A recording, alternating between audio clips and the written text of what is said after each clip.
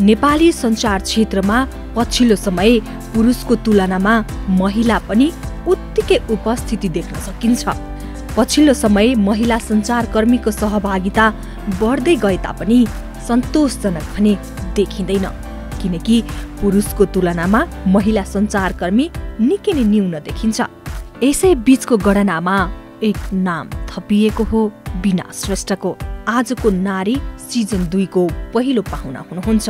उनले सञ्चारलाई पेशा त बनाएकी छिन्, उनको क्षमता यही मात्र सीमित छैन। उनले नेपाली तथा हिन्दी गीतलाई निर्देशन गरेर निर्देशकको ट्याग पनि पहिरेकी छिन्। त्यति मात्र होइन, उनी एउटा ब्युटी प्रोडक्टको ब्रान्ड एम्बेसडर पनि भइसकेकी छिन्। हाल उनी प्राइम टेलिभिजनमा प्रोग्राम एक्जिक्युटिभ चिफको रूपमा कार्यरत छिन्। उनी बीना श्रेष्ठ आजको नारीमा पहिलो पाहुना बनेर आएकी छिन्। आउनुहोस् उहाँलाई स्वागत गरौँ। स्वागत छ बीनाजी कार्यक्रममा। Thank you so much Anuji. कति राम्ररी भन्नुभएको। फुलको राम्रीको राज के हो? हजुर, राजलाई राज नै राख्नु पर्ला जस्तो लाग्यो। लुकाउने? हजुर। अरूले सिक्नुहुन्थ्यो कि यतिको राम्रो भन्नलाई? त्यही त, राज खोलियो भने चाहिँ फेरि राज नरहला नि त, होइन? त्यो भएर अब सञ्चार क्षेत्रबाट हामीले चिनेको व्यक्तित्व अहिले पछिल्लो समय त डाइरेक्टर पनि होइन, आफै नेपाली गीतदेखि लिएर हिन्दी गीतसम्म पुग्नु भएको छ। यो सफलताको लागि धेरै धेरै बधाई पनि। Thank you so much. अलिकति जर्नी सम्झ्यौँ न, सञ्चार क्षेत्रबाटै कसरी पाइला टेक्नु भएको थियो? अब जर्नीको लागि म एकैचोटि आजभन्दा लगभग 18-20 वर्ष अगाडि जानुपर्छ, होइन? जुन अहिले सम्झिँदाखेरि सपना जस्तै लाग्छ, होइन? किनभने त्यति बेलामा सञ्चार क्षेत्रमा छिर्नको लागि अहिलेको जस्तो सजिलो चाहिँ थिएन कि, इजी वेहरू पनि थिएनन्, अनि सहज त छँदै थिएन, होइन? त्यति बेला म एक प्रकारले भन्नुपर्दाखेरि एकदम श्रोता थिएँ। एफएमहरू एकदमै रेडियोको एकदम प्योर श्रोता भन्छ नि, त्यो टाइपको श्रोता थिएँ म। एफएमहरू धेरै सुन्थेँ। त्यही क्रममा अब फोनिङ कार्यक्रमहरू पनि डेभलप हुन थाले, फोन लगाउन थाले, होइन? पुरस्कृत भए एक दिन। पुरस्कार लिन जाने क्रममा चाहिँ मेरो लाइफ नै यो युटर्न भन्छ नि, युटर्न लिइदिएँ कि। पुरस्कार लिन जाँदाखेरि चाहिँ मैले सोच्दै नसोचेको थियो, अब अहिलेको यो अवस्थामा आइपुग्छु भनेर मैले सोचेको पनि थिएन होला। मेरो लागि त सञ्चार क्षेत्रमा छिर्नको लागि त एकदमै ठुलो सङ्घर्ष गर्नुपर्छ, हामी जस्तोको लागि त होइन यो प्लेटफर्म, हामीले त सक्दैनौँ भन्ने मलाई चाहिँ त्यस्तो लाग्थ्यो। तर त्यही के कुराले चाहिँ त्यहाँनिर तान्यो? कस्तो खालको प्रोग्राममा चाहिँ बेसी तपाईँको सहभागिता हुन्थ्यो? नर्मली मैले भने नि अघि, म एकदमै श्रोता, 24 घन्टै श्रोता थिएँ, सबै खाले प्रोग्राम सुन्ने, होइन? अनि त्यसमध्ये पनि यो भन्ने थिएन। अनि त्यही अघि भनेको जस्तो पुरस्कार जिते पश्चात पुरस्कार लिन जाने क्रममा मेरो भेट चाहिँ आदरणीय वरिष्ठ सञ्चारकर्मी भेटघाट भयो, होइन? यसै क्रममा अगाडि बढ्दै जाँदाखेरि चाहिँ अनि त्यसपछि म स्टार एफएममा चाहिँ जोइन भएँ। स्टार एफएममा सुरु भयो। तर अहिलेको जस्तो त्यस्तो सस्तो पनि थिएन एफएम भन्न साथ। सस्तो मतलब अहिले चाहिँ एफएम सजिलै जागिर पाइन्छ भन्ने हिसाबले हेरिन्छ नि त। र त्यति बेला सजिलो थिएन हाम्रो लागि चाहिँ। भोइस टेस्ट पास गरे पश्चात बल्ल सिंहदरबारको त्यो गेटमा छिर्न पाइन्थ्यो। पहिला अहिले चाहिँ हाम्रो सबै एफएम स्टेसनहरू चाहिँ रेन्टमा अथवा आफ्नै भवनमा हुन्छ नि त। त्यति बेला चाहिँ एउटै 100 मेगाहर्जमा 3वटा एफएमहरू थिए, होइन? त्यो चाहिँ सिंहदरबार भित्रबाट अडेर हुन्थ्यो स्टार एफएम चाहिँ। त्यो अहिले सम्झिँदाखेरि पनि एक प्रकारले भन्छ नि सपना जस्तै लाग्छ। अब त्यतिखेरको श्रोताको कुरा गरौँ, होइन? त्यतिखेरको अब श्रोता आकर्षक हुने, होइन, आकर्षित हुने कुरा त्यतिखेर आउने लेटरै हुन्थ्यो। फोन कल पछि आयो, होइन? तपाईँको पालामा त फोन कल भइसकेको थियो। यो फोनबाट आउने म्यासेज आउनु भनेको हामीलाई त लेटर नै थियो, होइन? त्यतिखेर लेटर सँगसँगै फोन सँगसँगै लेटर दुवै थियो। अनुलाई मैले जानकारी गराउन चाहे, हाम्रो जुन कार्यक्रम हामी एउटा लेटर पठाउने कार्यक्रम हुन्थ्यो, बोरामा आउँथ्यो क्या। लास्ट प्रोग्रामको एन्डमा हामी कुनै एउटा क्वेसन छोड्थ्यौँ, होइन? यो क्वेसनको सही आन्सर दिनु होला भनेर हामीले पोस्ट बक्स नम्बर छुट्याएका हुन्थ्यो। त्यस्तो हुन्थ्यो भने बोरामा आउँथ्यो कि लेटरहरू। अहिले त हातमा मोबाइल डिजिटलको जमाना भयो नि त, टेक्स्ट गरिन्छ, त्यो मतलब भएन। त्यति बेला त्यो चिठीहरू मैले आज पनि सम्हालेर आएछु। केही चिठीहरू चाहिँ अविस्मरणीय हुन्छन्। ती चिठीहरू मसँग अहिले पनि छ। सबै पत्र पढ्नु भ्याइन्थ्यो त्यतिखेर? भ्याइन्थ्यो। सबै पढ्नुहुन्थ्यो? सबै भ्याइन्थ्यो। सबै एउटा प्रोग्राममा हजुर एउटा एपिसोडको लागि कतिवटासम्म पत्र तपाईँले रिसिभ गर्नुभएको छ? सबै मतलब हामीले पढ्ने चाहिँ सबै, तर अनेर हुँदा उत्कृष्ट अथवा जो लकी ड्र मार्फत विजेता भनेर त्यो लिने प्रोग्रामको लागि चाहिँ पढ्न भ्याउनुहुन्थ्यो भन्दैन। नाम उत्कृष्ट जो हुनुहुन्छ विजेताको नाम चाहिँ घोषणा गर्थ्यो। त्यस्तो चाहिँ हुन्थ्यो। अहिलेको सम्झौँ न, त्यो हुन्छ नि 2 दशकमा अन्तर कस्तो आयो सञ्चार क्षेत्रमा? सञ्चार क्षेत्र हुन त अब आफैमा संसार भन्न छ, संसारलाई चाहिँ सानो बनाइदिन्छ अरे के, त्यही नै भएको छ अहिले। हामी एउटा रुममा बसेर बेडमा बसेर संसार हेर्ने भइसकेका छौँ हैन। अनि सञ्चार माध्यमहरू पनि यति धेरै भयो कि अघि भनेको जस्तो अलिक सस्तो रूपमा हेरिन थाल्यो कि। त्यति बेला म एउटा एफएममै किन काम नगरौँ हैन, मेरो गाउँभरि हल्ला हुन्थ्यो कि फलानु एफएममा छ, फलानु बिना श्रेष्ठ, त्यो टाइपको हुन्थ्यो। तर अहिले चाहिँ यति धेरै सञ्चारकर्मीहरू हुनुहुन्छ, यति धेरै सञ्चार माध्यमहरू हुनुहुन्छ, यहीँको त्यही पनि थाहा नहुने कि अनि भाइरलै हुनु पर्यो हैन। अझ त्यतिखेरको मेरो अनुभव पनि त्यतिखेर आवाज सुनेर हामीलाई भेट्न आउने हैन। अब त्यतिखेर तपाईँको पालामा त के थियो, स्टुडियोमा भेट्न आउनसम्म श्रोता अलि सम्भव थिएन होला, पछि अलिअलि सम्भव हुन थालेपछिको कुरा है। भेट्न आउँदाखेरिको त्यो चाम, त्यो माया, त्यो अहिले त हैन ठोकिँदाखेरि पनि हजुर सञ्चार क्षेत्रकै मान्छेसँग ठोकिन्छ होला श्रोतासँग भन्दा पनि। त्यति बेला स्टार एफएम जब पछि आफ्नै भवनमा आउनुभन्दा अगाडिको कुरा चाहिँ स्टार एफएम सिंहदरबारभित्र रहन्जेल चाहिँ बाहिर गेटमा श्रोताहरू पर्खेर बसेको अवस्था पनि हुन्थ्यो। त्यो अहिले सम्झिँदाखेरि पनि जसरी म प्योर श्रोता भने नि मैले अघि उदाहरण दिएँ नि, त्यस्तै प्योर श्रोताहरू हुनुहुन्थ्यो। त्यति बेलाको श्रोताहरू मैले अहिले पनि सम्झिन्छु। अहिले पनि उहाँहरू त्यत्तिकै हुन्छ नि, मन पराउनुहुन्छ, त्यत्तिकै त्यो मजाले हाम्रो आवाजको पर्खाइमा बस्नुहुन्छ क्या। उहाँहरूको टेस्ट बदलिएकै छैन, त्यो प्योर अघि मैले भनेको जस्तो एकदम त्यति बेला सञ्चार कर्मीलाई अनि संसारलाई हेर्ने दृष्टिकोणै फरक एकदमै अमूल्य थियो, अनमोल थियो। अहिले अलिकता अघि केही अहिले अलिकता धेरै भएपछि अनमोल हुँदैनन्। मलाई अझै पनि याद छ तपाईँले भने जस्तै तपाईँले बोरामा आउँथ्यो भन्नु होइन, मैले पनि एउटा झोलामा चाहिँ त्यो लेटर अझै सँगालेर राखेको छु कि। मेरो यात्रा पनि रेडियोबाटै सुरु भएको हुनाले चाहिँ त्यो रेडियोको माइक देख्यो भने अझै पनि त्यो हुन्छ नि जिउमा मजाले काँडा उम्रिन्छ, मजा आउँछ कि। त्यो अझै पनि मिठास पाइराख्नुहुन्छ? पाइन्छ। त्यो पुरानो श्रोताहरू अहिले पनि हामी सुन्नमा पाउँछौँ। उहाँहरूले सम्झिरहनुहुन्छ। अहिले त सजिलो छ हैन, सामाजिक सञ्जालहरूमा जोडिनु भएको छ, बर्थडे विश गरिदिनुहुन्छ। 15-20 वर्ष अगाडिदेखि आजसम्म पनि उहाँले बिर्सिनु भएको चाहिँ छैन। त्यस्तै प्रोग्राम ल्याउनु पर्यो भनेर उहाँहरूको अझै पनि रिक्वेस्ट पनि आउँछ चाहिँ। यो सञ्चार क्षेत्रका कुरा भए, सञ्चारसँगै जोडिएका अब साङ्गीतिक यात्राको पनि थोरै कुरा गरौँ होला। साङ्गीतिक यात्रामा जोडिनु भएको छ डाइरेक्टरको हिसाबले होइन, नेपाली गीत सङ्गीत मात्र होइन हिन्दी गीतमा पनि डाइरेक्सन गरिसक्नु भएको छ। त्यो चाहिँ कसरी जुड्यो अवसर? नेपाली साङ्गीतिक क्षेत्र अथवा हिन्दी दुवै? हजुर। म यसमा पनि मेरो लाइफ नै कस्तो झुकिएको जस्तो छ कि भन्दाखेरि पनि अलिकति रमाइलो पाराले भन्न चाहन्छु। म झुकिएरै छिरेको हो। म मिडिया क्षेत्रमा नै झुकिएरै छिरेँ होइन। अनि म डाइरेक्टर पनि झुकिएरै भने कि मैले कुनै क्लास लिएको छैन। अथवा मैले बच्चादेखि भविष्यमा तिमी के बन्छौ अथवा को जस्तो बन्न चाहन्छौ भन्दाखेरि म यो जस्तो बन्न चाहन्छु अथवा म डिरेक्टर बन्छु, त्यस्तो कुनै सपना थिएन। म झुकिएरै छिरेको। जसरी सञ्चार क्षेत्रमा मैले लगभग 10-15 वर्ष जस्तो मैले बिताइसकेको थिएँ होइन। भिडियोको बारेमा मलाई हल्का आइडिया थियो। त्यसमाथि मैले एउटा बायोग्राफी प्रोग्राम गर्थेँ। त्यो बायोग्राफीबाट मलाई सर्ट कसरी लिनुपर्छ, क्लोज सर्ट, यिनीहरूको सबै आइडिया भइसकेपछि मलाई त्यो क्यामेरामा खेल्नलाई त्यति गाह्रो थिएन, असहज थिएन। तर डिरेक्टर बन्छु, म्युजिक भिडियो डाइरेक्सन गर्छु, त्यो कुनै नदेखिएका सपना थिए होइन। एक्कासी मेरो भेट चाहिँ इन्टरभ्यूकै क्रममा मैले मेरो फर्स्ट म्युजिक भिडियो जसको मैले डाइरेक्सन गरेको थिएँ, रश्मि साक्य दिदी, उहाँसँग भेटघाट भयो। उहाँले एउटा गीत दिनुभयो सुरुमा, ल बहिनीसँग चाहिँ मलाई काम गर्न मन छ, एकदम काम गर्न मन लाग्यो, मलाई नारीसँग रिलेटेड प्रोग्रामहरू गर्नु मन छ, नारीसँग नजिक हुनु मन छ, बहिनीसँग चाहिँ मेरो कुरा मिल्यो, एउटा म्युजिक भिडियो गर्नु भन्नुभयो।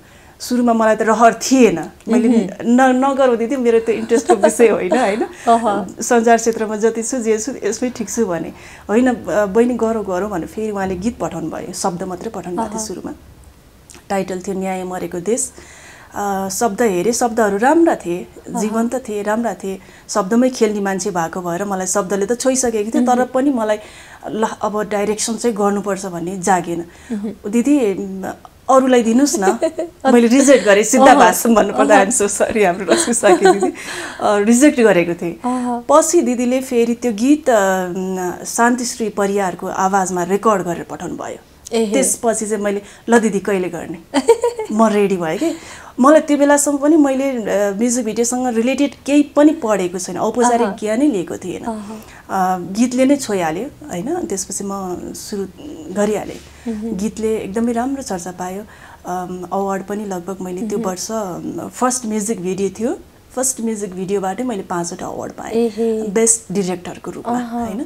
सँगसँगै गीत जति पनि दर्शक श्रोताहरूले सुन्नुभयो, हेर्नुभयो, फिडब्याक आज पनि म त्यो कमेन्टहरूमा बक्समा गएर हेरेँ भने म खुसी हुन्छु क्या। मलाई त्यो भाइरल अथवा चर्चित अथवा क्षणिक चर्चा भन्दा पनि क्वान्टिटी भन्दा पनि क्वालिटी काम गरौँ। भोलि कसैले मलाई चिन्नुहुने आदरणीय जो कोहीले अथवा साथीभाइहरूले बिनाले के गरेछ त, बिनाले कस्तो गरेछ त भन्दाखेरि पनि ए राम्रो गरेको रहेछ भन्ने चाहिँ मलाई काम गर्नु थियो क्या। त्यस हिसाबले म आज 3 वर्ष अगाडिको त्यो म्युजिक भिडियो आज हेर्दाखेरि आज पनि म खुसी हुन्छु। यो चाहिँ भयो नेपाली साङ्गीतिक क्षेत्रको मेरो पाइला होइन। अब हिन्दी गीतको कुराकानी जोड्नु पर्दा यो त झन् मेरो लागि अर्को सोच्दै नसोचेको सपना होइन। चन्द्राते यो टाइटल, गीतको टाइटल चाहिँ चन्द्राते हो। यसका गायक चाहिँ हाम्रो भारतीय एकदमै लोकप्रिय कुनाल गान्जावाला, सङ्गीत हाम्रो राजसागर नेपाली हुनुहुन्छ। यसको श्रेय, यो गीत, यो प्रोजेक्ट मैले गर्नुको श्रेय पनि म राजसागरजीलाई नै दिन चाहन्छु होइन। उहाँ मार्फत मैले यो गीत गर्नुभएको थियो, यो प्रोजेक्टमा म आबद्ध भएँ। एकदमै राम्रो छ, प्रतीक्षा गर्नुपर्छ, केही समय लाग्छ यो रिलिज गर्नको लागि। अब यो त सफलताका एकदम धेरै सफलताका कुरा। अब अर्को पनि कुरा गरौँ, अब गीतको कुरा भएन, ब्रान्ड एम्बेसडर पनि हुनुभएको छ। अब प्राइम टेलिभिजनको त्यहाँनिर त एकदम होइन सबैलाई कन्ट्रोलमा राख्ने महिला नेत्री सरह हुनुहुन्छ भनौँ न। टेलिभिजनको लागि अलिकति महिला अलि ठुलो पदमा गयो भने दाल में कुछ खालायो, यो त्यसै गइन महिलाको क्षमतामा चाहिँ प्रश्नवाचक चिन्ह खडा गरिन्छ। आयो त्यस्ता कुराहरू? कस्तो राम्रो क्वेसन उठाएको, मलाई आँखा नै रसाइरहेछ के। हाम्रो समाजमा आमूल परिवर्तन आए तापनि महिलालाई हेर्ने दृष्टिकोणमा खासै परिवर्तन देखिन्न। यदि कुनै महिलाले प्रगति गर्छिन् अथवा उच्च ओहदामा पुग्छिन् भने उनलाई अनेकौं प्रश्नवाचक चिन्हले घेरिरहेको हुन्छ। त्यसैको सामना सायद बिनाले पनि गर्नु पर्यो। हामीले प्रश्न गर्यौं, नारी क्षमतामा किन प्रश्नवाचक चिन्ह आउँछ भनेर बिनालाई प्रश्न गर्दा उनको आँखा रसाए। सायद यही आँसुले धेरै कुरा व्यक्त पनि गरे होला। यसै प्रश्नको जवाफ उनी यसरी दिन्छन्। मेरो यात्रा, यो संसार क्षेत्रमा मेरो यात्रा 20 वर्ष भयो हैन। 20 वर्षमा मलाई आजसम्म कसैले औँला उठाउने गरेर त्यो भोग्नु चाहिँ परेन मैले। तर मेरो क्षमतामा बार बार मलाई क्वेसन गर्छन् के, मलाई मात्र होइन आम नारीलाई आगो प्रश्न हो। हामी नारी बिना श्रेष्ठलाई मात्र होइन होइन होइन नारी टेलिभिजनमा छौँ हामी, तपाईँ पनि नारी, म नारी, यहाँको मेन हेड नारी हुनुहुन्छ हैन, क्यामेरा पर्सन नारी हुनुहुन्छ। मैले भर्खरै पनि तारिफ गरेँ, मलाई खुसी लाग्छ नारीहरूले यसरी अगाडि बढ्नु भएको देखेर हैन। तर नारीलाई नै उसको क्षमतामा चाहिँ जहिले पनि क्वेसन मार्क गरिन्छ क्या। मैले त यो धेरैचोटि भोगेको छु, चाहे त्यो मेरो फर्स्ट म्युजिक भिडियोमा होस्, जब मलाई म्युजिक भिडियोको लागि मैले भने रश्मि साकीले मलाई जुन प्रस्ताव राख्नुभयो, कहाँ सक्छ बिना श्रेष्ठले, कहाँ सञ्चारकर्मी हो, कहाँ डिरेक्टर बनाउन लागेको यो क्वेसन मार्क त्यतिखेर नै आएको थियो जब म्युजिक भिडियो रिलिज भयो मदन कृष्ण सरको हातबाट आदरणीय मदन कृष्ण सरको हातबाट हामीले रिलिज गरेका थियौँ होइन उहाँले तारिफ गर्नुभयो रिलिजकै डेटमा पनि अनि त्यहाँ जसले क्वेसन गर्नुभएको थियो त्यहाँ मिट भयो त्यो सँगसँगै बारम्बार कि अहिले पनि हामी मिडियामा जहाँसुकै काम गर्छौँ त्यहाँ क्वेसन मार्क चाहिँ हुन्छ हाम्रो क्षमतालाई लिएर शङ्का लाग्छ क्या शङ्का गर्छन् क्षमता छ र सक्छ र सक्छिन् र नारी हो नि त महिला हो नि त सक्दैन होला त्यसै माथि पुगिन अनि बल्ल त्यसपछि जब हामी पुग्छौँ पुगेपछि अर्को ठुलो क्वेसन मार्क त्यहाँनिर आउँछ क्या पक्कै यसले कोही केटालाई समात्यो होली अथवा कोही केटालाई भर्याङको रूपमा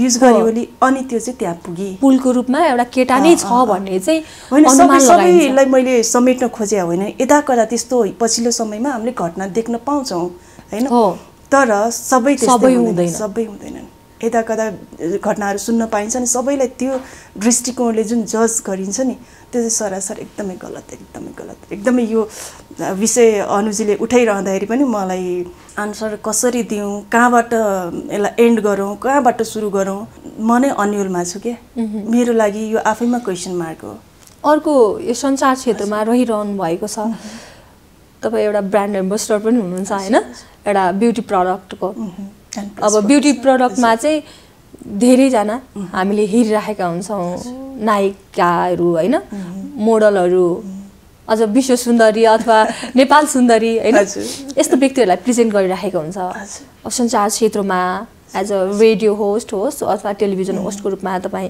हुनुहुन्छ तपाईँलाई दिँदाखेरिका आएका प्रश्नहरू थिएन तपाईँको अनुहार हेरेर लिन्छन् यो त हिरोइनकै राख्नुपर्छ होइन अथवा एउटा मोडलको राख्नुपर्ने अथवा नेपाल सुन्दरी अब हुन्छ नि एउटा राख्नुपर्ने भन्ने क्वेसनहरू चाहिँ आयो कि आएन एकदमै म जब आजभन्दा 2 वर्ष अगाडि ब्रान्ड एम्बेसडर भएँ मैले 2-4वटा मिडियामा गएर एज अ ब्रान्ड एम्बेसडर प्रतिनिधित्व गरेर मैले इन्टरभ्यू दिन जानुपर्ने थियो होइन जुन मेरो जिम्मेवारी थियो म गएँ पनि होइन यो क्वेसन त मैले यति भोग्नु पर्यो अनुजीले अहिले गएर त्यो इन्टरभ्यूहरू यसो हेर्नु भयो भने पनि त्यो क्वेसनहरू तपाईँले देख्नु पाउनुहुन्छ कि सुन्न पाउनुहुन्छ धेरै भोग्नु पर्यो हो त्यति बेलाको समयमा अथवा अहिले पनि होइन त अनुजीले भन्नुभएको जस्तो सञ्चारकर्मीलाई ब्रान्ड एम्बेसडरको रूपमा हामी बिरलै देख्नै पाउँदैन थियो अझ यसरी भन्दा पनि भयो होइन सेलिब्रिटीहरू अथवा miss Nepal miss India miss world होइन उहाँहरूलाई चाहिँ दिनुपर्छ भन्ने एक प्रकारको पहिलादेखि चलेको चलनै भनौँ न पहिले त इन्डियाबाटै होइन बाहिरकै एडहरू बजाइराखेको हामीले हेर्थ्यौँ त्यस्तो अवस्थामा नन्दन हर्बल प्राइभेट लिमिटेडका हाम्रो एमडी सर अनि हाम्रो त्यो नन्दन हर्बलको नेपालको कन्ट्री म्यानेजर सर होइन आदरणीय हितेश लिम्बानी सर अनि पदम शर्मा सरहरूले जुन विश्वासका साथ मलाई त्यो जिम्मेवारी सुम्पिनु भयो त्यसको लागि त म ऋणी नै रहनेछु आजीवन ऋणी रहनेछु एकदमै धेरै धन्यवाद दिन चाहन्छु अनि साथसाथै त्यो भोगाई मैले मात्र होइन कि उहाँहरूले पनि भोग्नु भयो कि उहाँहरूले नै त्यो क्वेसन भोग्नु पर्यो उहाँहरूले पनि तपाईँहरूले आम सञ्चारकर्मीलाई दिनुभयो ब्रान्ड एम्बेसडर जस्तो पदवी त्यो टाइपको भयो कि होइन अनि बिना श्रेष्ठको नामले अथवा फेसले N+ प्रोफेसनललाई बिकाउँछ यस्ता क्वेसनहरू पनि मैले सँगसँगै उहाँहरूले पनि त्यसको आन्सर दिँदै हिँड्नु पर्यो पाइलै पछि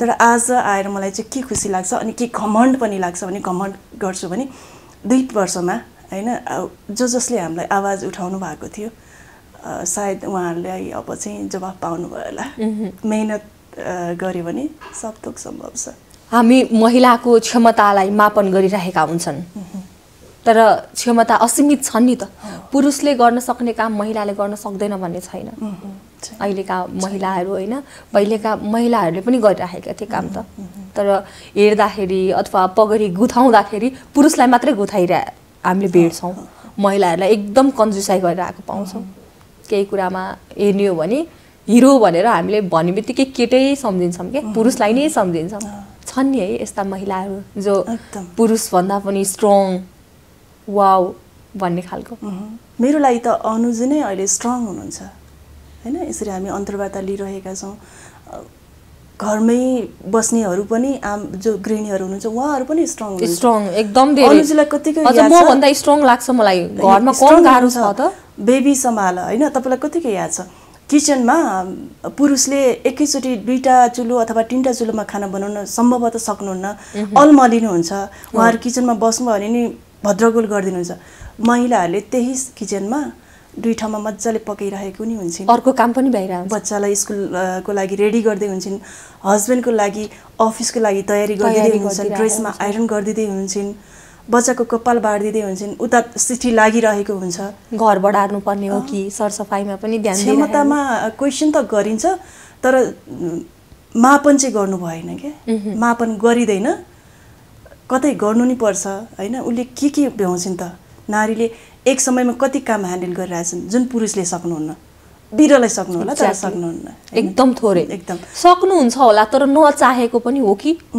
यो त महिलाले गर्ने काम भनेर छुट्याइएको हुन्छ फिल गर्नुहुन्छ एकदम एकदम अनि जस्तो अघि अनुजीले भन्नुभयो अहिले पनि नारीलाई चाहिँ केही गर्न सक्दिन भनेर मापन गरिन्छ भन्छन् गर्न त अहिले मात्र हैन पहिलेदेखि नै गर्नु भएको थियो मैले पहिलेदेखिकै कुरा बरु अहिले चाहिँ बरु अलिकति कम भइसक्यो त्यो कुराहरु है त्यो क्वेशनहरु चाहिँ अब महिलाहरुलाई क्वेशन उठाउने चाहिँ थोरै कम चाहिँ भएको छ हामीले फिल गर्छौं हिजो म रेडियोमा काम गर्छु भन्दाखेरि ओहो बिग्रिने भई छोरी भन्ने सोच्ने मान्छेहरु अहिले हुन्छ नि आम सञ्चारको लागि पढाउनै पठाउनु हुन्छ के अनुमति दिएर अहिले हिजो कोही नायिका हुन्थ्यो भने उलाई खत्तम फलानीकी छोरी त बिग्री त्यहाँ हुन्छ नि अब मनोरञ्जन क्षेत्रमा जाने व्यक्ति त खत्तमै भयो भन्ने मान्छेहरु अहिले पढाउनलाई अथवा आफ्नो छोरीलाई मिस नेपाल बनाउनलाई हिरोइन बनाउनलाई पेरेन्ट्स नै अहिले अघि सरेको भेटिन्छ तर पनि दृष्टिकोण एक प्रकारले हेर्ने दृष्टिकोण अघि भने जस्तो क्षमतालाई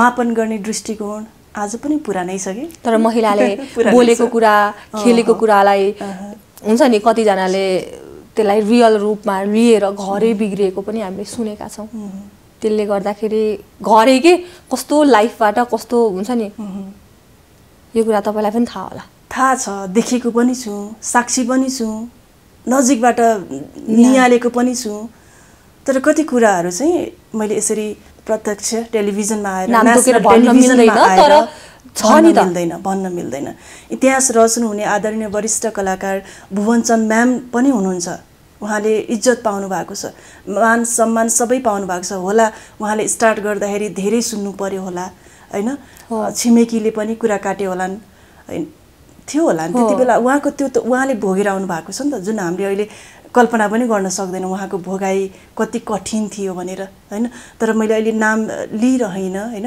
कुनै एकजना अर्को कलाकार पनि हुनुहुन्छ महिला नारी कलाकार हैन जसले चाहिँ जहाँसम्म मैले उहाँको बायोग्राफी पढे अनुसार बुझे अनुसार नियाले अनुसार हैन कलाकारिता क्षेत्रमा लागेकै कारण उहाँ घरबार विहीन हुनु भएको छ परिवारबाट टाढा हुनुहुन्छ कुनै एउटा रेन्टमा बसिरहनु भएको छ अहिले आएर अहिले जुन अहिलेको एज भनेको त उहाँ त नाति नातिना खेलाउनु पर्ने सँगै बस्ने रमाउने आफ्ना कथाहरू सुनाउने एज हो नि त हैन तर उहाँ कलाकारिता क्षेत्रमै लागेकै कारण त्यही बहानामा धेरैले रुचाइएको पात्र पनि हुन्छ तपाईले पनि अनुमान गरिसक्नु भएको छ हजुर भनेपछि त्यही हो नारीलाई एक त क्वेशन मार्क उठाइन्छ अर्को भनेको उहाँको क्षमता को मापन नै छ के छैन भनिरहँदा पनि छ के यसले सक्दिन भनेर सिधै बोल्दिन भनेको त उहाँसँग त मापन गर्ने कुनै यन्त्र रहेछ भनेर बुझ्नु पर्यो हामीले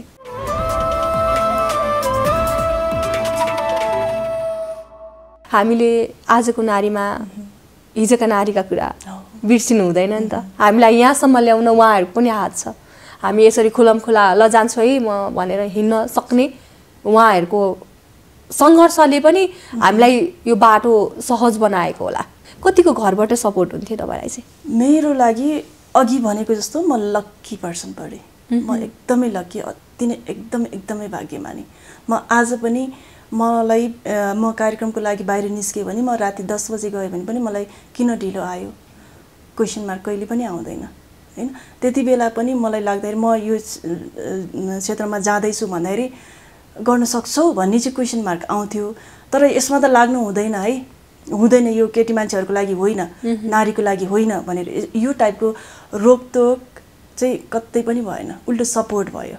सबैको फ्यामिली सबैको सपोर्ट थियो एकदम। बिना सपोर्ट त अनुजी सायद तपाईँले पनि भोग्नु भएको होला होइन। सञ्चार क्षेत्रमा यदि फ्यामिलीको सपोर्ट नहुने हो भने लङ लास्टिङ सम्भवै छैन। हाम्रो त अझ 2 घर हुन्छ हैन, पहिलो घरले सपोर्ट गर्ला, सेकेन्ड घरमा आएर यात्रा टुङ्गिएको पनि हामीले धेरैको देखेका छौँ। माइत छन् जेल बुवाको अथवा दाइको हैन अन्डरमा बस्नुपर्छ हामी हैन।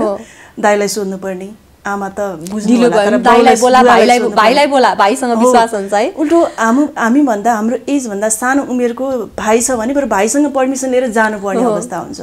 विवाहपछि हस्बेन्डको, ससुर बुवाको हैन, जतिखेर पनि हामी चाहिँ एउटा पुरुष पात्रसँग चाहिँ पर्मिसन लिएर जानुपर्छ कि। अझ डिपेन्ड नै हुनुपर्ने जस्तो के, मतलब ढिलो भयो भने फलानलाई बोलाए, घरको सानै होस् न भाइ होस्। हामीलाई यस्तो भयो, हाम्रो बाल्यकाल नै त्यही हिसाबले हाम्रो दिमागमा जोडियो कि तिमी कमजोर छौ, तिमी कहीँ जानु पर्यो भने एउटा पुरुष पात्र चाहिँ सँगै हुनुपर्छ है, नत्र खतरा हुन्छ है। डर एक प्रकारले छिराइयो कि दिमागमै। अनि हो म त कमजोर छु, मलाई रात पर्नुभन्दा अगाडि घर छिर्नु छ, बाहिरबाट केही आक्रमण होला त्यो आफ्नो ठाउँमा होला, हजुर समाजले केही भन्छ म सूर्य अस्ताउनुभन्दा अगाडि म घर छिर्नुपर्छ। छोरी मान्छे यति रात, छोरी मान्छे अथवा बुहारी मान्छे होइन। यो एक प्रकारको हाम्रो बाल्यकालदेखि आज पनि छ कि। आज सञ्चार क्षेत्रमा निरन्तर 2 दशकदेखि लागिरहनु भएको छ। चुनौती चाहिँ के छन्? चुनौती त सम्भवतः हामीले अघि धेरै कुरा जोडिसकेका छौँ, तर पनि हामीले पोइन्ट आउट गर्दाखेरि अघिका जस्तै हुन् कुराहरू। सुरुमै क्वेसन मार्क, क्षमता हुँदाहुँदै पनि हामी लाचार भएर प्रुभ गर्नुपर्छ कि हामीले काम गरिसकेपछि प्रुभ गर्नुपर्छ। यो सञ्चार क्षेत्रमा मात्र होइन, हरेक क्षेत्रमा हामीले चाहिँ प्रुभ गरेपछि बल्ल काम पाउने अथवा निरन्तरता पाउने हुन्छौँ क्या। त्यो पुरुषमा लागु हुँदैन। तर अहिले पछिल्लो समय हेर्ने हो भने सञ्चार क्षेत्रमै पनि पुरुषभन्दा महिला, आज हामी त नारी टेलिभिजनमा छौँ, नारी टेलिभिजनमा त नारी धेरै हुनु त स्वाभाविक पनि हो, तर अन्यत्र पनि हामीले देख्न पाउँछौँ नि है। छन् अहिले तपाईँले स्क्रिनमा हेर्नुहुन्छ भने म्याक्सिमम नेपाली नेसनल टेलिभिजन मात्र होइन, बाहिर पनि हेर्नु भने स्क्रिनमा देखिने अनुहारहरूमा नारी नै देखिन्छ। नारी अनुहारहरू धेरै देखिन पाइन्छ। त्यो एक प्रकारको प्लस पोइन्ट पनि हो, एकदमै राम्रो हो। यो सञ्चार क्षेत्रको कुरा गर्दा अब ब्रान्ड एम्बेसडर हुनुभएको छ होइन, ब्युटी अघि हामीले जोड्यौँ पनि थोरै कुरा होइन। अब के छ यो ब्रान्ड एम्बेसडर हुँदाखेरिको फरक, सबै कुरालाई कसरी म्यानेज गरिराख्नु भएको छ? घर परिवार हामीले जतिसुकै प्रोफेसनल भए पनि होइन, घर परिवार हेर्नै पर्यो हामीले। अब अफिस छ तपाईँको होइन, एउटा टेलिभिजनमा आबद्ध हुन्छ, टेलिभिजनमा हेर्नु पर्यो, त्यहाँ त अल प्रोग्राम नै हेर्नुहुन्छ भन्ने सुनेको छु मैले है, राइट हो? म एकदम as a chief executive producer मेरो जिम्मेवारीमा जे पर्छन् होइन त्यो सबै मैले सकेसम्म निर्वाह गर्ने कोसिस गरेको छु। डाइरेक्सन पनि गरिराख्नु भएको छ होइन, कसरी सबै कुरालाई म्यानेज गरिराख्नु भएको छ? यो चाहिँ अनु चाहिँ हाम्रो हातकै कुरा रहेछ कि। समयमै कसरी आफूले चाहिँ समय अनुसार ढाल्ने भन्ने चाहिँ त्यो हाम्रै हातको कुरा रहेछ होइन। यदि मसँग काम नहुँदो त म मोबाइलमै होइन कति बज्यो भनेर मोबाइल हेर्दाखेरि पनि त्यही अल्मलेर म 2 घन्टा बिताइदिन्थेँ होला होइन। यदि मसँग काम व्यस्तता छ भने म कति बजे टक्क घडी हेर्छु, म यति बजे म अर्को ठाउँमा जानुपर्छ है, यति बजे मेरो अर्को यो काम छ है, यो प्रोजेक्ट छ है भनेर म अर्कोतिर लाग्छु कि होइन। त्यही भएर सबै म्यानेज गर्ने चाहिँ आफ्नै हातमा हुन्छ। कुनलाई कति समय दिने, कति बजे कहाँ जाने, कति बजे कुन प्रोजेक्ट सिद्ध हुने, त्यो चाहिँ आफ्नै हातमा हुन्छ। जस्तो मेरो कुराकानी गर्नु पर्दाखेरि म 10 to 6 म प्राइम टेलिभिजनमा हुन्छु होइन। त्यो समय अवधिभरि अथवा कहिलेकाहीँ त अलि लेट नाइट पनि हुन्छ, त्यो समय अवधिभरि म प्राइम टेलिभिजनमै मेरो योगदान हुन्छ। मेरो जति पनि मैले दिनुपर्ने योगदान छ म त्यही दिन्छु। त्यसपछि बचेका समय भनेको बिहान 2 घन्टा अथवा बेलुकाको 2 घन्टा म अरू काममा, अन्य काममा लगाउँछु। अनि जुन मेरो छुट्टीका दिन हुन्छन् होइन, एभ्री स्याटरडे अहिलेको लागि मेरो छुट्टीको दिन भनेको एभ्री स्याटरडे, त्यो समय भनेको चाहिँ म अरू प्रोजेक्ट जुन बाहिरका हुन्छन् त्यो प्रोजेक्टको लागि लगाउँछु। चाहे त्यो म्युजिक भिडियो डिरेक्टरको रूपमा होस् होइन, अथवा अन्य कुनै विशेष कार्यक्रमहरूमा अतिथिको रूपमा जानको लागि होस्, अथवा रिलेटिभ्सहरूलाई खुसी पार्नको लागि अथवा आफू खुसी हुनको लागि, रमाउनको लागि होइन, फ्यामिली खुसी पार्नको लागि, आफन्तकोमा जाने काम होस्, त्यो समय चाहिँ म त्यसरी सदुपयोग गर्छु। मलाई धेरै कुरा यो त प्रोफेसनल लाइफका कुरा भयो पर्सनल लाइफ पनि खोतालौँ कि जस्तो लाग्यो के छ भन्न मिल्छ नभन्ने हाइड नै राखौँ होला होइन कतिपय कुराहरू मतलब यो पर्सनल लाइफ पनि मान्छेहरूलाई चाहिँ अलिकति देखिएको व्यक्तिहरूको चाहिँ कस्तो चाहिँ हुँदो रहेछ भन्ने चाहिँ हुन्छ यस्तो हो अनुजी त्यही भएर प्रोफेसनल र पर्सनल भनेर छुट्याइएको छ नि त होइन पर्सनल भनेको पर्सनल मेरो आफ्नो हो क्या हो म चाहिँ म भित्रै तर अहिले पछिल्लो समय चाहिँ धेरैलाई कौतूहलता अरू त्यो देखेको हुन्छ नि प्रोफेसनल लाइफ त देखिरहेको हुन्छ ऊ टेलिभिजनमा काम गर्छ काम गरेको कुराहरू देखिरहेको हुन्छ ए यो पक्कै पनि 10 to 5 बस्छ थोरै भए पनि भन्ने मानसिकता छ नि त हाम्रो त्यो भएर पनि पर्सनल लाइफ चाहिँ किन पछिल्लो समय चासो बनेको होला अहिले पनि हुन्थ्यो पहिले त थाहै हुँदैन थियो अब बिनाजीको आवाज सुनेर इमेजिन गरिन्थ्यो पिक्चर होइन कस्तो छ होला भनेर तपाईँलाई परेको छ कि छैन मलाई चाहिँ परेको छ रेडियोमा भेट्न आउनेहरू आवाज सुनेर आउनेहरूले चाहिँ हाम्रो पालामा त तपाईँले भने जस्तो छुट्टै भवन भइसकेको थियो होइन त्यतिखेर पनि हाम्रो पालामा पनि यो सोशल मिडियाहरू थिएन भर्खर सल्बलाइरहेको थियो एकदम मान्छेहरू देखेर होइन होला आवाजबाट मान्छे इमेजिन गरेको र फरक पाइन्छ कतिजनाले छैन होला भनेर फर्किएको पनि होइन होला भनेर फर्किएको त्यस्तो छ अनुभव म नै हो त्यो भोइस मै हो भनेर फर्किएको हजुर त्यस्तो कुनै मिठा अनुभव तिता अनुभव छन् यो सञ्चार क्षेत्रमा लागिरहँदा जुन चाहिँ अझै पनि याद आउँछ कि त्यो त अहिले पनि दर्पण त्यो एउटा हुन्छ नि आँखा चिम्लिन नि पर्दैन के खुल्ला आँखाले देख्ने सपना जस्तो हरेक त्यहाँभित्र छिरेको निस्किएको त्यहाँ बोलेको अझ पहिलो पटक म लाइभ जाँदै होइन अहिले जस्तो सजिलो थिएन नि त सबै नै अहिले पनि एउटा पिक्चर जस्तो एकदमै जीवित छ कि त्यो त भयो तपाईँलाई त्यो हुन्छ नि यो सञ्चार क्षेत्रमा लागिरहँदा हजुर बिर्सन नसकेका कुनै पल जुन पल चाहिँ अझै पनि ओहो यस्तो भएको थियो सुनाउन लायक पलहरू त्यस्ता केही छन् थुप्रै छन् त्यसमध्ये पनि अब छुटाउनै नआउने भनेको चाहिँ एफएममा सुन्ने श्रोताहरूले चाहिँ गाउँदेखि चाहिँ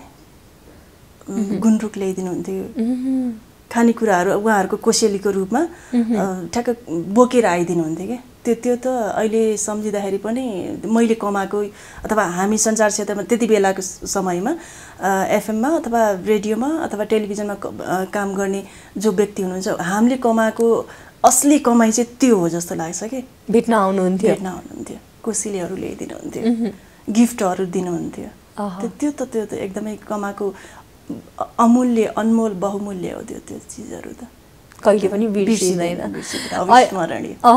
अहिले त सायद त्यो हाम्रो हुन्छ नि सोसल मिडियाले त्यो खुम्चाएको होला अहिले तपाईँ बिना श्रेष्ठ कस्तो छ बिना श्रेष्ठको लाइफ कस्तो छ भनेर हेरेर सोसल मिडियामा उसले डेली अपडेट गरिरहेको हुन्छ त्यो देखेर पनि मान्छेहरूमा अलिकति क्रेज किन घट्यो होला मलाई चाहिँ त्यस्तो लाग्छ हो कि होइन सोसल मिडियाको हात हो पहिले जस्तो क्रेज छैन पत्याउनुहुन्छ मान्नुहुन्छ क्रेजमा केहीको नि छैन अहिले कुनै पहिलाको जस्तो खानेकुरा छैन भनेको जस्तै क्रेजको हिसाबले पनि चाहे हिरो हिरोइन अथवा विभिन्न प्याजनको विनर जो कोही होस् क्रेज अहिले घटेकै हो किनभने अहिले हातमा मोबाइल भयो सबै चिजहरूले उहाँले इजिली हेर्न पाउनु भयो होइन त्यही भएर पनि क्रेज बढ्नुको उल्टो झन् घट्यो कि अझ बिचमा लकडाउनको पिरियडमा त अब अनुजलाई पनि थाहा होला सबैले प्राय जस्तोले टाइम पासको रूपमा खाना पकाउनेदेखि लिएर घरका हरेक गतिविधिहरू सोसल साइटमा राखिदिनु भयो कि चर्चित कलाकार चर्चित व्यक्ति भनौँ अझ व्यक्ति भने मतलब कलाकारलाई मात्रै मैले दोष दिन चाहिनँ जो कोहीले पनि एउटा दर्शकले अघि भनेको जस्तो भोइस सुनेर यो मान्छे यस्तो होला इमेजिन गर्ने अवस्थालाई अब इजिली उसले मोबाइलको भरमा यो त यसरी पकाउँदो रहेछ यसको रुम यस्तो रहेछ यसको किचन यस्तो रहेछ घरमा बस्दा यो ड्रेसमा विदाउट मेकअप यस्तै पो रहेछन् हामीले त यो टाइपको देखेको त्यो हुन थालेपछि क्रेज त सो त घटिहाल्छ जुन थोरै हुँदाखेरि अनमोल हुन्छ कि धेरै हुनासाथ त्यसको मूल्य नै हुँदैन अब हामीले क्यारेक्टर हेरेर इमेजिन गर्छ यो त कस्तो ज्ञानी होला ओहो यो त कस्तो डेन्जर होला होइन तर रियल लाइफ फरक हुन्छ अनि जस्तो अब टेलिभिजनमा बोल्ने अथवा टेलिभिजनमा काम गर्ने अथवा हिरो हिरोइनको कुराकानी गरौँ अथवा टेलिभिजनमा बोलिरहँदा आधा घन्टा 1 घन्टा कति समय हेर्न पाउँथ्यो अनुजीकै कुरा गरौँ न होइन त्यो आधा घन्टा 1 घन्टा हेरिन्थ्यो नि त होइन अथवा मुभीमा हिरो हिरोइनको कुरा गर्दाखेरि 2 घन्टा 4 घन्टा त्यति हेरिन्थ्यो नि त